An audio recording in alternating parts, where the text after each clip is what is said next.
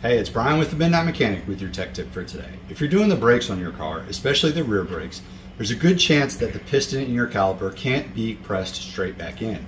A lot of times, especially with newer cars, they have to be rotated as they're pressed in. So you cannot use just a regular old C-clamp or a pry bar to get that thing pushed back in. You need to rotate it as you press it. That's when you need a kit like this right here that'll allow you to push that caliper piston back in while rotating it. This right here is the kit that you're going to need in order to push that piston back in safely without damaging anything. It has different keys for all different makes and models. It also comes with a little list that shows you what should be the right ones for your car.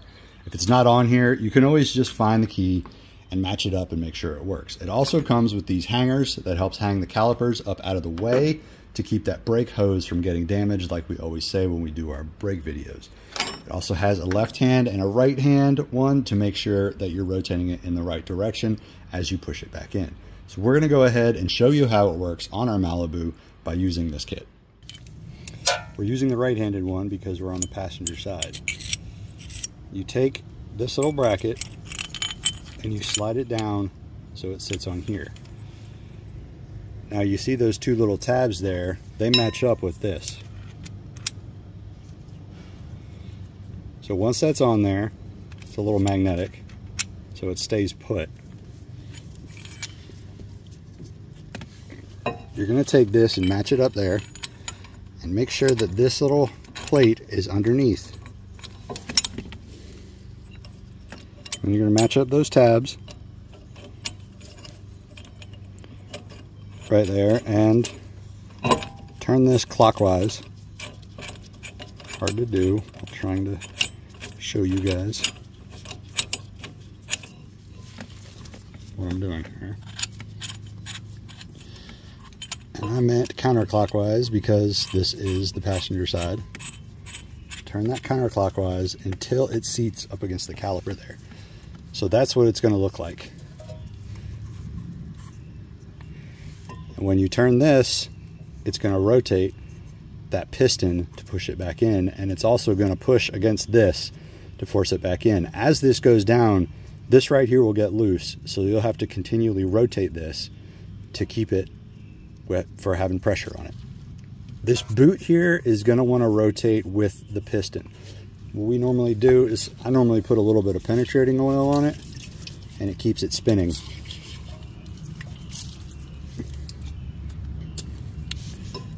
Sorry, we're going to rotate it clockwise.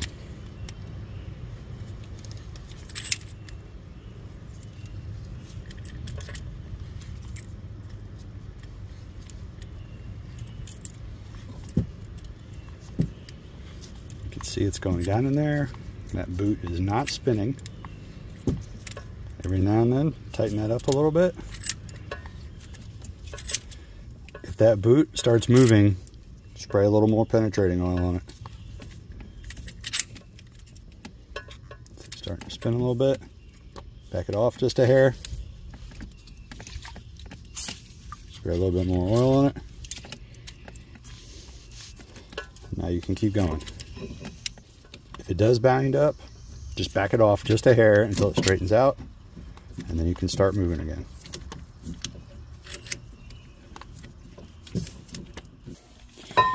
So there it is. It's all the way compressed in there until it goes tight. It's a lot more time consuming than using a big old C-clamp, just like a regular standard one. This took like 5 minutes to get that thing rotated back in there, but it's done now, and you can go ahead and start working on the rest. To get it off, rotate this to make that loose. Then you can take it off, and clean it off, and put it back in your kit. Now you're ready to finish installing your brake pads and put everything back together. So now you know how to get that piston pushed back into that caliper safely without damaging anything. This kit's about $40 and it's really handy to have in your toolbox. If you don't know if your piston needs to be rotated to push back in, look online. I'm sure there's something out there that tells you what you need. Don't forget to buy this kit before you start, or else you'll end up in a situation. If you have anything else you'd like to learn about, any other tools you'd like to see, post down below in the comments. Don't forget to follow us on Instagram and Facebook at The Midnight Mech, TikTok at The Midnight Mechanic, and we'll see you guys next time.